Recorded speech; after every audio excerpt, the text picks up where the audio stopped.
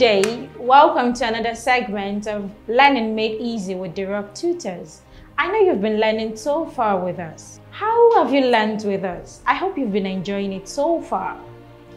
Today, we'll be discussing literature, specifically poetry, for those of you preparing for your WAEC and NECO examinations.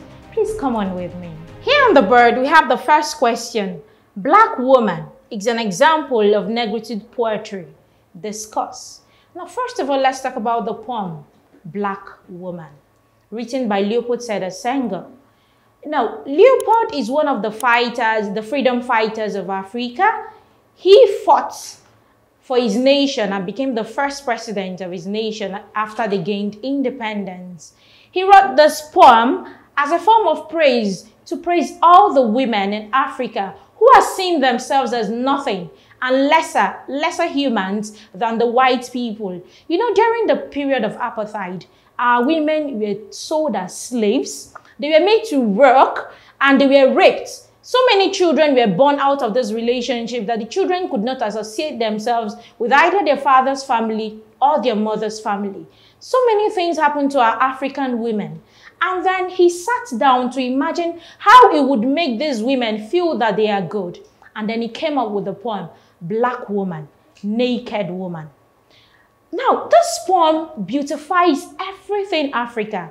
The poem is in two phases. It talks about everything Africa and then a woman embodied in our own creation.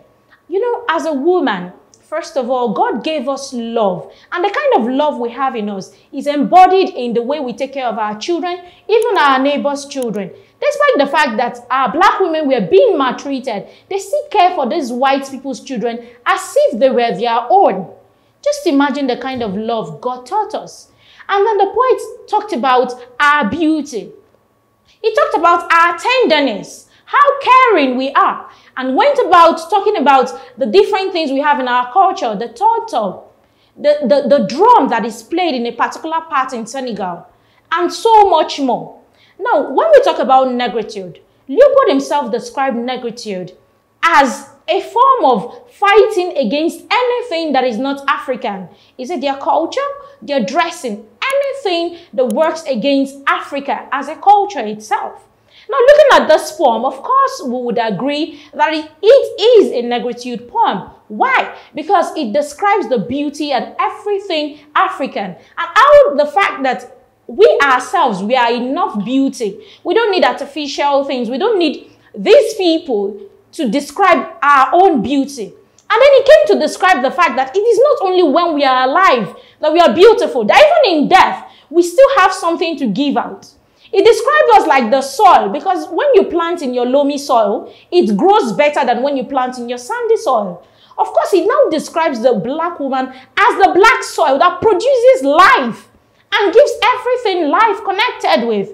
That even in death, she still uses our roots to feed the roots of life. She uses our ashes to feed the roots of life. So you know that despite the fact that we are pained, we have gone through so many things from these nations who came to colonize us, but we still have beauty. And what is that beauty? Our own selves, our own color. Hence, when that woman was singing, she said, melanin popping, I'm black, I'm beautiful. I don't know about you. Now, I guess that answers the question. Black woman is an example of negritude poetry. Now, let's move on to the next one. Question 2. Show how Africa suffered and survives still in the grieved lands of Africa. Oh, have you read that poem? The grieved lands of Africa. How did you feel? Augustine Neto tried with that poem. I like the end part where he said that Africa will still survive no matter what is happening to us. Now, the poem describes the trials of Africa during the period of colonialism and then slave trade. First of all, when these white people came, because they wanted to take or tap our resources, they came and they raided us and turned us to slaves, making us feel like we are lesser human beings, telling us that we are blacks, and blacks came from monkeys. I know some of you have heard that story, right? Good. But please, blacks did not come from monkeys. Good. So let's continue. Now, it described the fact that those white people claimed the blacks came from monkeys, and then they took us from our own land, from where we have been brought up, with people that have dreams, that have built their dreams and ideologies, and then we were taken on a voyage to another land. Some people, you know, when for the first time, if you're on a ship, and you will definitely feel seasick. I know you've heard of the word being seasick. Yes. Now, some of these people suffer this, and what's the next action by these white people? They threw them down into the sea. And there are so many bodies, so many skeletons buried deep under the Atlantic Ocean, according to this poet. And then he went on to say those that finally arrived were marked, were seared with different marks. Now, if you've watched movies that portrays what Africa went through at this colonial period, I'm sure you understand the mind of Augustinato in the Grieved Lands of Africa. And then he talked about the fact that they were slaves, they worked in plantations with padlocks in their mouth. Some people, they only have to eat in the evenings. And what do they give them? Baked beans, very small, to eat. And then they work in sugarcane plantations. I remember my mom telling me stories of she going to a sugarcane plantation before, and that her body was all itchy. And I'm sure these people who are always naked so that they don't hide anything, I'm sure they were very, very itchy as at that time. But there was nothing they could do to save themselves. All they could do was to work for their masters. Even the young ladies were raped in their own room, and the masters denying them of their rights. So many things before they decided to fight for freedom. Even after fighting for the end of slavery, then came colonialism. Oh, we want to develop you.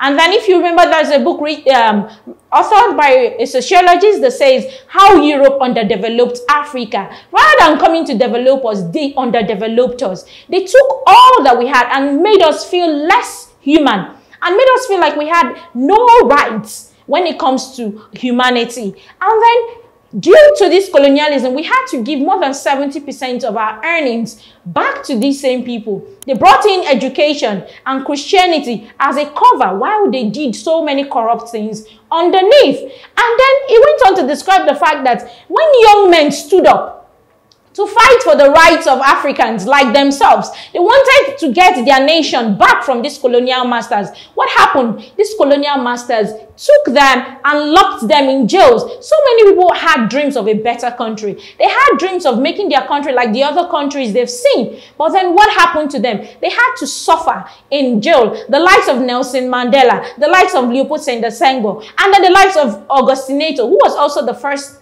president in his own nation too. Now, all these people decided to fight for the freedom of Africa. But then what do they get in return? Several years of imprisonment, 21 years, and the likes.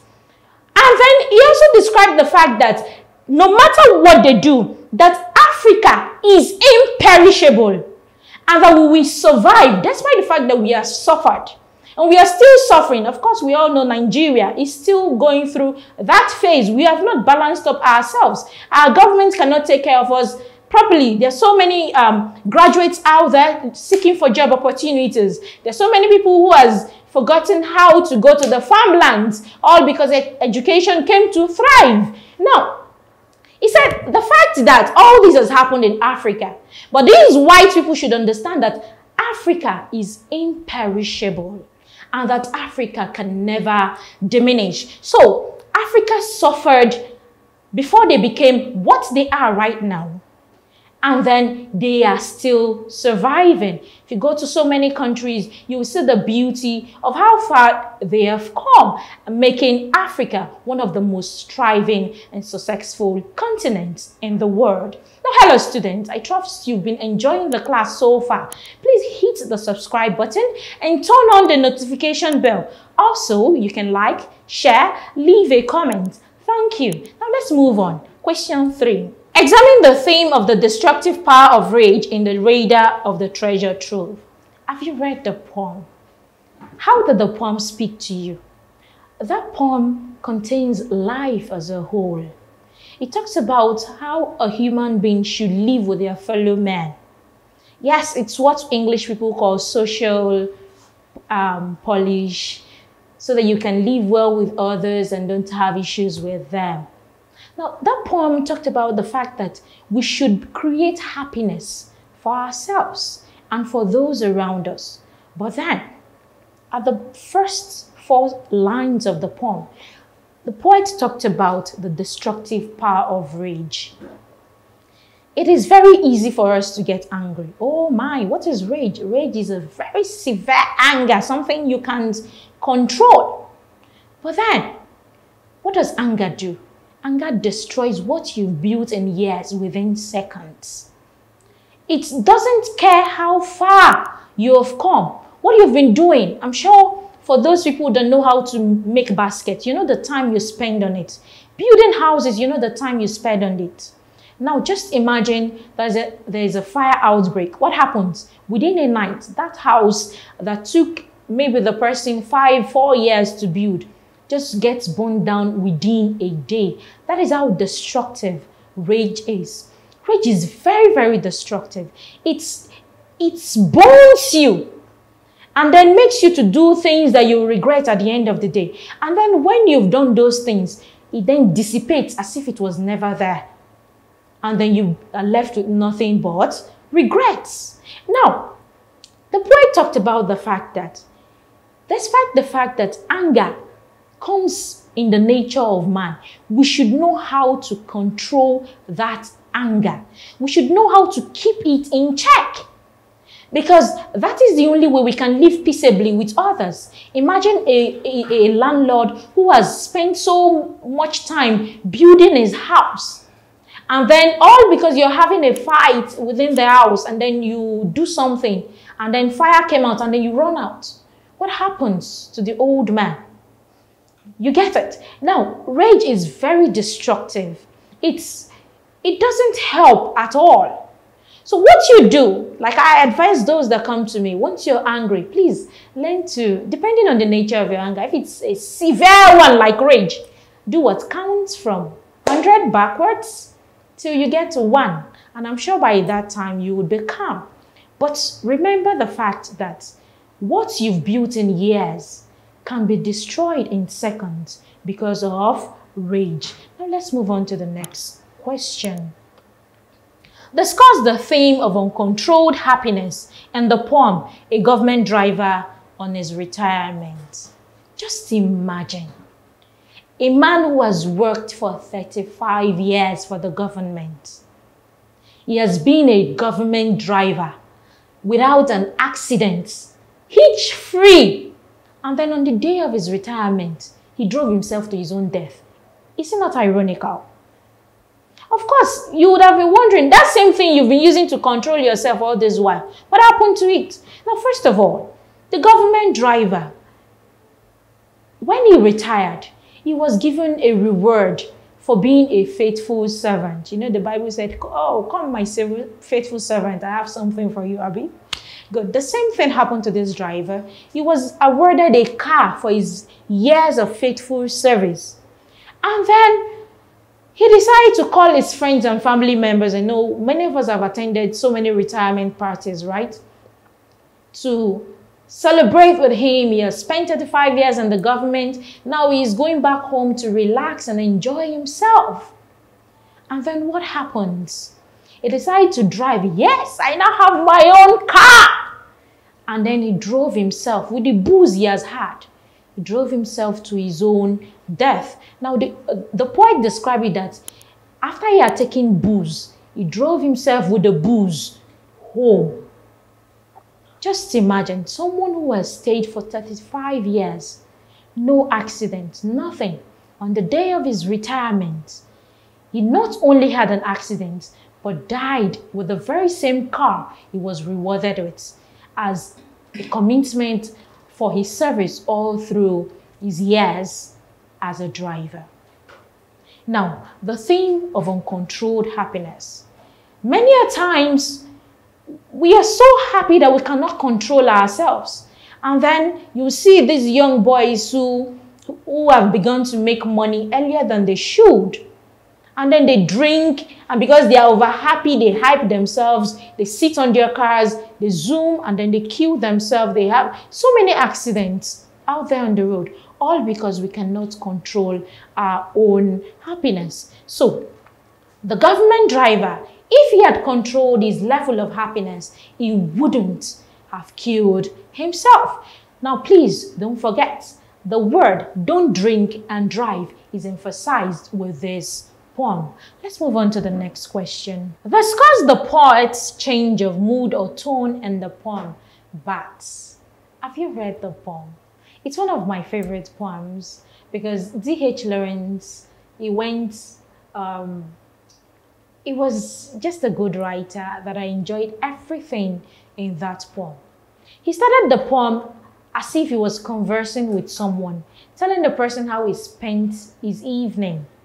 And then he started by saying, in the evening, after, when you finish eating your food in the evening, there are times you just decide to sit outside the house to enjoy yourself so that your food can digest before you go inside and go to bed. Good.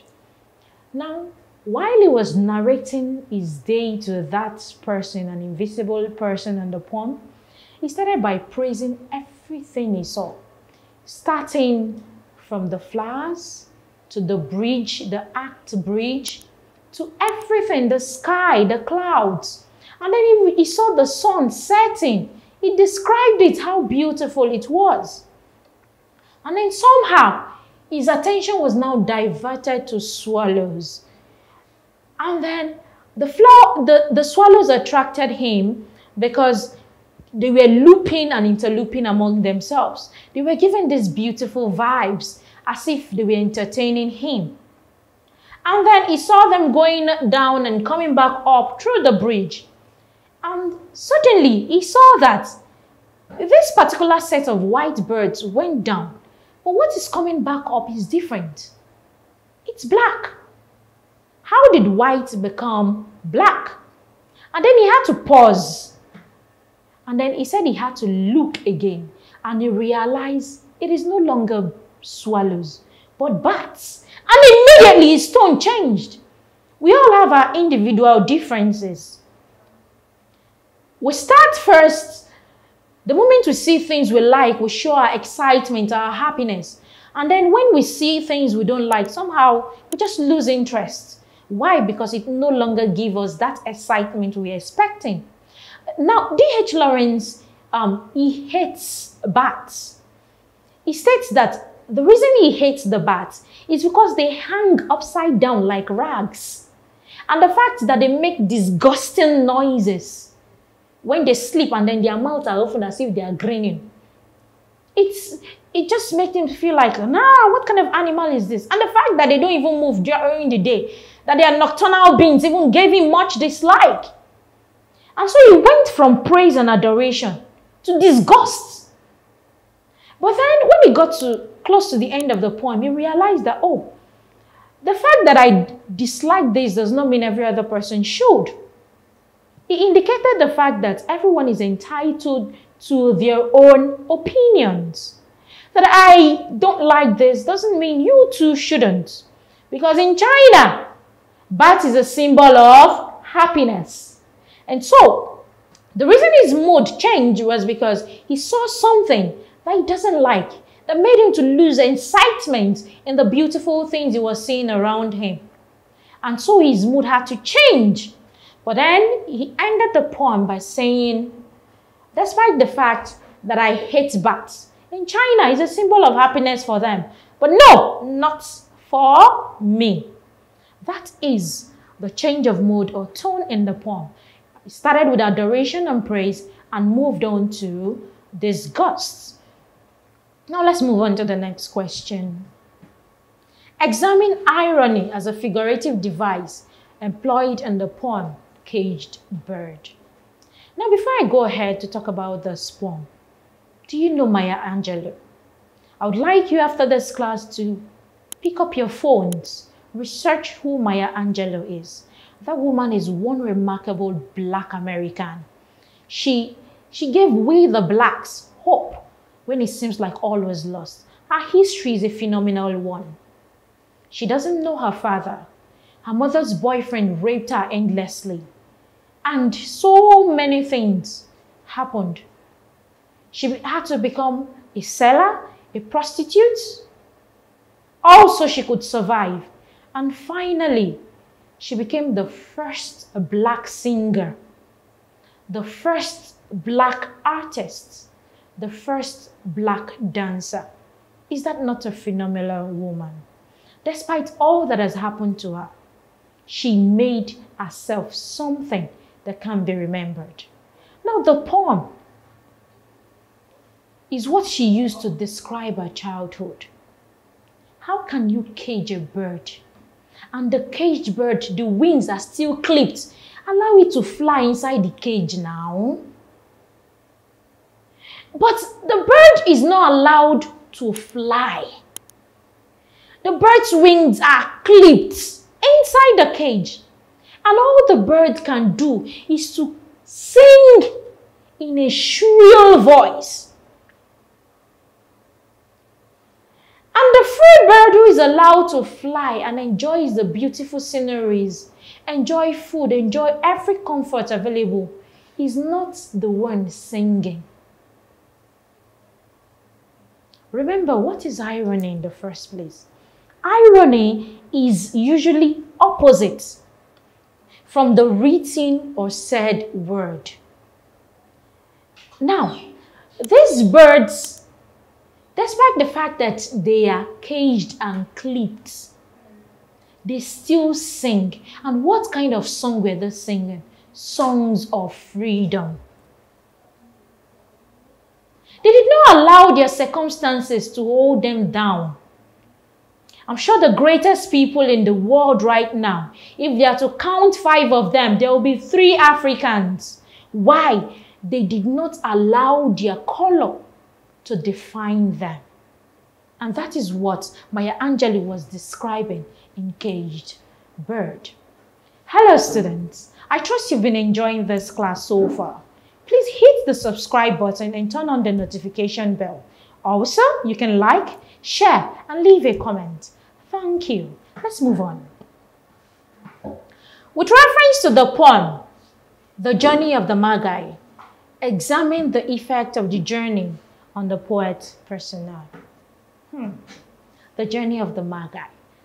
I know in the Bible we love to read the story of the 3 wise men, right?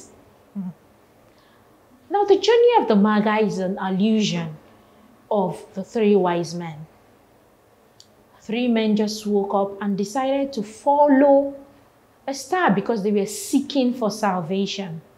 They were seeking for something that they could hold on to. The journey was not an easy one. They had to leave their own community. They had to leave a land of comfort that they are used to sleep under trees in the desert. They were cold during the winter periods. There were times that there were no water. There were times that the 3 of them had to share an inn because they were lucky to find one. At a point, they started regretting going on that journey. But then, the need to seek for salvation pushed them because they wanted to see that particular thing that can save them. And they moved on till they got there. And when they finally did, they realized it was a journey they shouldn't have even missed in the first place. So yes, the effect of the journey, it shows that life in itself, it's a journey from birth till our dying days. And when we live our life well, we will be able to stand in front of God or before God to say, yes, I have lived well. But if we don't, it will be difficult. I know so many times we see TikTok videos of young ladies saying they choose money, they choose phone, and then they want to choose heaven. And then somehow it seems like they are being flogged back. When you want to go on that particular journey called life, it is never easy. There are times of want. There are times when you have in excess. There are times you don't even have at all. But all this is what makes life beautiful. Because while you are in need, someone else has been blessed so the person can give to you. And then while you're going, it just shows that life is not a journey you move on your own. You need a companion. That is why we have friends, so that they can guide us. But please be careful the kind of friends you have. I hope that answers the question. Question 8 now. Discuss the theme of death and the poem, Do Not Go Gentle into the Good Night. Have you read the poem? Just like the journey of the Magi, this poem also discusses life. You see, this life we live is a journey, because at the end of the day, we have to tell all our stories and we have to go to another world. Then look at the poet. He comes from a different perspective. He addresses night as death. He addresses the fact that some people, they are prepared for the night. But then he advises us that despite the fact that we are prepared for this night, we should not just go down into the night just like that without struggling. There's so many people, when life presents itself in a bad way to them, they just relax. I talked about Maya Angelou, who, despite the things happening around her, still pushed until she became who she wanted to be. But if it were some other people, they would just end it all. Some people go as far as committing suicide. But that is not what you should do.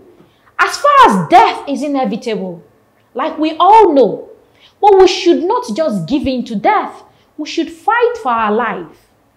Let's fight to build what life has given to us. The poet describes the fact that we know that all this is enough to make us lose hope and wonder what are we even struggling for, because at the end of the day we still have to go 6 feet under. But then before you go down 6 feet under, you have to make your moments memorable. You have to create joy and happiness for yourself. You have to treat yourself like you are fighting to survive. Yes, the wise ones are prepared for it. But what about those that are not prepared? Do not just allow situations to define you. Do not allow things that happen to you to define how you behave or how you think. Yes, death might be inevitable, but still do not go gentle into the good night. Do not give in to death easily. Fight for your life. Fight to make a name for yourself. Fight to be who you wish to be at the end of the day. Now, don't forget to hit the subscribe button and turn on the notification bell if you've been enjoying this class so far. Also, you can like, share, and leave a comment. Thank you. Let's move on to the next one. Analyze the poet's use of imagery in Bisney poplars. Bisney poplars. You see, most of us are not familiar with aspens and all these trees mentioned in the poem. But then I want us to imagine something. Growing up with a particular tree in front of your house. And then you grew up, you went to the university, only for you to come back and you found out that your daddy has cut down the tree. I'm sure you'll be very happy. I know you, the first thing you ask is, Daddy, what happened to this tree now? Why did you cut it down, right? Good. That is exactly how the poet felt when he went back to his childhood community to realize that the trees he walks through in the evenings has been cut down to make railway or railroad. Now, yes, railroad is good because it will give easy access to transportation. But then what happens to nature? Nature would be affected. What do we gain? Let me ask our students. What What do you gain from trees? What do you breathe in? What do you breathe out? I know some people don't know. You breathe in oxygen and you breathe out what? Carbon dioxide, Abby? And that carbon dioxide goes into the trees, while the trees gives us oxygen. We are exchanging. Now imagine these trees that are giving you all this being cut down. What are you left with? That is the angle the poet is coming from. That we are losing all the things that nature has given to us, all because we are looking for a better life. We are looking for comfort. But then comfort that we are seeking for, is it really comfortable? He ended the poem by saying that, though it is good, because he said, end, mend. End and mend, they rhyme. But then they give us two different meanings. It shows that even in good things, evil will come out from them. Even in good things. It is good that the railroads are being built. But then what happens to the young boys who wants to go and play by the stream and enjoy the fresh air? What happens to the old man who wants to sit under the tree?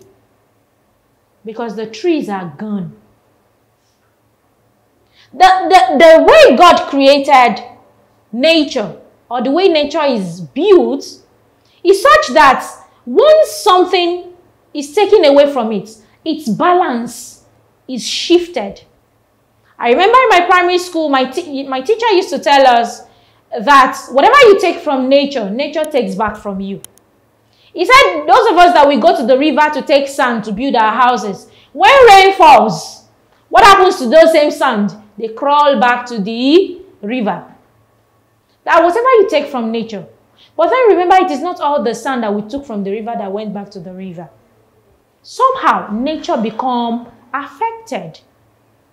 So whatever it is that upscales nature affects its balance. And he's fighting for the fact that, yes, we want good things. We want to see beautiful land. You see, like King Harry that would be crowned, I think in a few days, that would be crowned. He's a person who hates architecture. Why? He said it changes the balance of London. Because that is not the structure of London. In the same way, the poet too is of the opinion that you cutting down these trees changes this community. It's no longer what it used to be. It doesn't give me the joy and comfort that it used to. And that is the poet's use of imagery. He had to point out the trees. He had to point out what happened when the trees were taken out. The balance that life gives.